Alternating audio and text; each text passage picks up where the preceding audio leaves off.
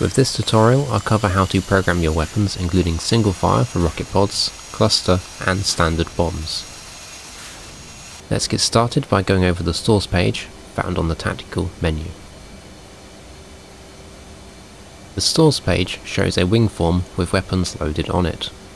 You can see the weapon code and above the quantity you have on that selected pylon. The quantity of gun rounds remaining is shown above the wing form in the center, and the arm, or safe, or simulation mode is shown below. Under that we have the currently selected weapons release program and its parameters. On the top row we can see the weapons codes. Push the on-screen button above it to select that weapon.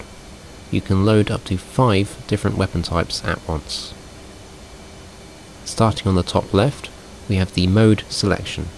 This allows you to pick the delivery method from auto, also known as continuously computed release point, used for level, loft, and sometimes dive bombing. Typically, you will want to use this with precision guided weapons. FD, or Flight Director, currently not implemented.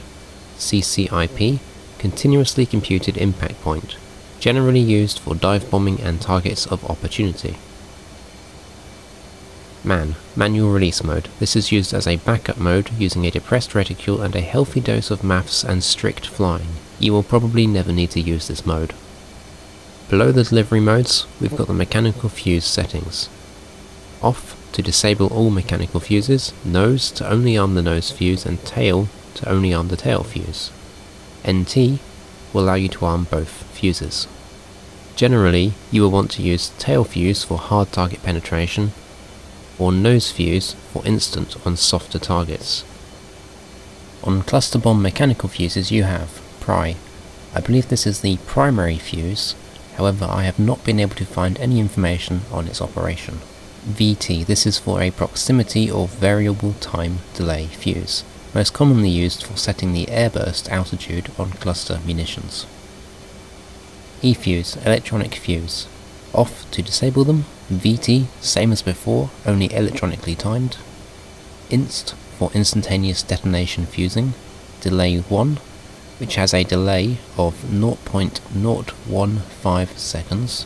Delay 2, delaying for 0.1 seconds. Again, these relate to if you want the bomb to start penetrating its target before detonation. You may wish to set the fuses for both mechanical and electronic, often used as a backup in the case of failure of the other. Be aware that if you set an invalid fusing, such as for example VT on both mechanical and electronic, you will see your weapon selection box crossed out.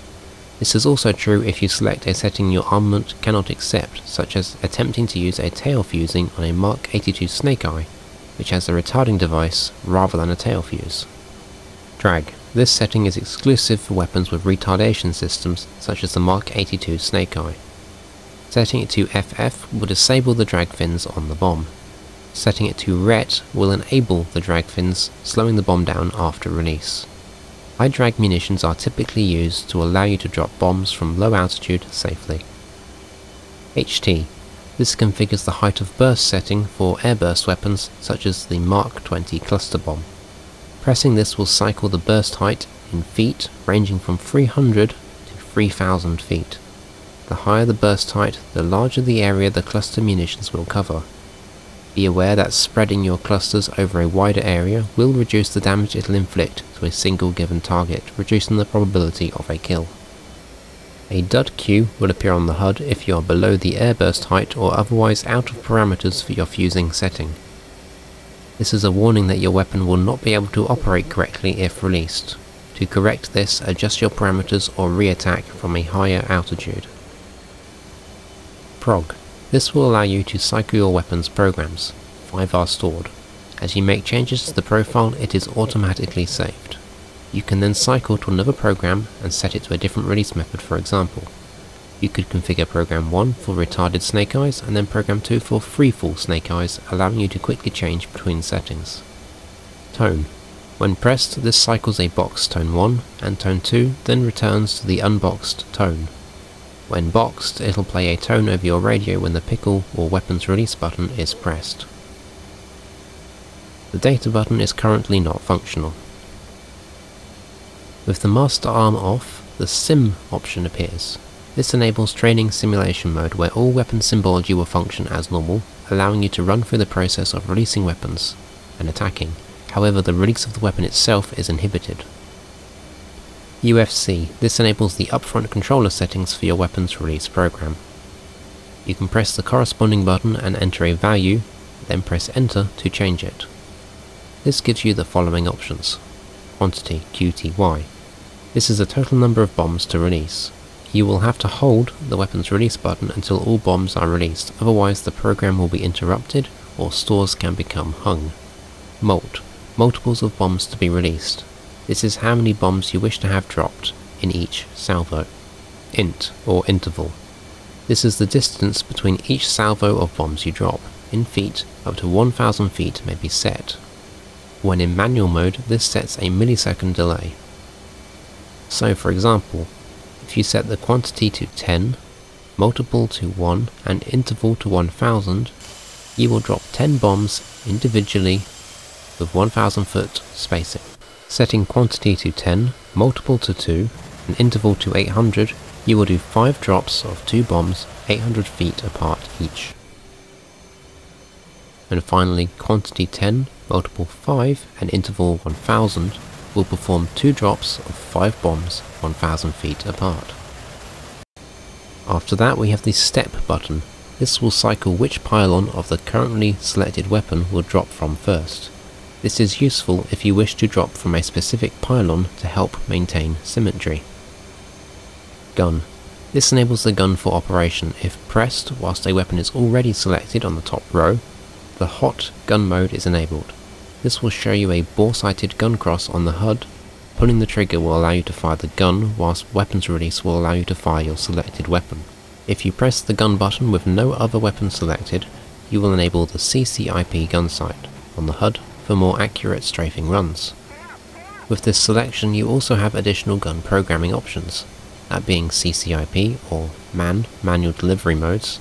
You can also select the M50 or PGU round type depending on what's been loaded onto your aircraft. This affects the ccip calculation.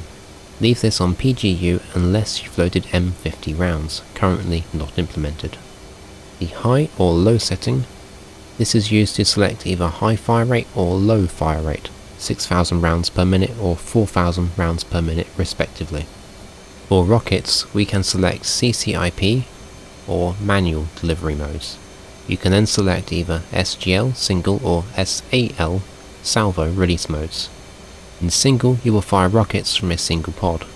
In salvo mode, your rocket pods will fire in symmetrical pairs. Below that we have the motor setting. Here you tell the computer what type of motor is loaded on your rockets for impact calculations, either the M4 or the M66 motor. You can leave this on the default as the different rocket motors are not currently implemented. Rocket pods come in 2 types, single fire or ripple fire pods. Single fire pods will fire a single rocket per press of the weapon's release switch. Ripple fire pods will fire the entire pod in one go from one press of the weapon's release switch. You can see which mode your rocket pod is in the weapon selection, an R denoting ripple and an S for single fire. Unfortunately, you cannot select which fire mode your pod uses in flight, and we are currently limited to being able to only select this in the editor. In multiplayer, this means you are limited to whatever the mission creator has set. This is achieved by selecting the aircraft in question, selecting the additional properties tab found under the airplane group box. You can then select from the drop-down menus which rocket mode you wish to use for either the outboard or inboard pylons. In single player, however, you can use the mission planning button on the briefing screen prior to starting to enter the editor and edit your flight. Hopefully, in the future we will see the ability to either select the mode via loadout or with the ground crew radio commands. This concludes all the basic programming options for unguided weapons on the Hornet. Take care.